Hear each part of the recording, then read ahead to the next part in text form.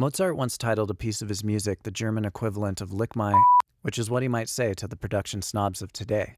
Contrary to the purists who insist that everything you create must be completely original, Wolfgang said this: "People err who think my art comes easily to me.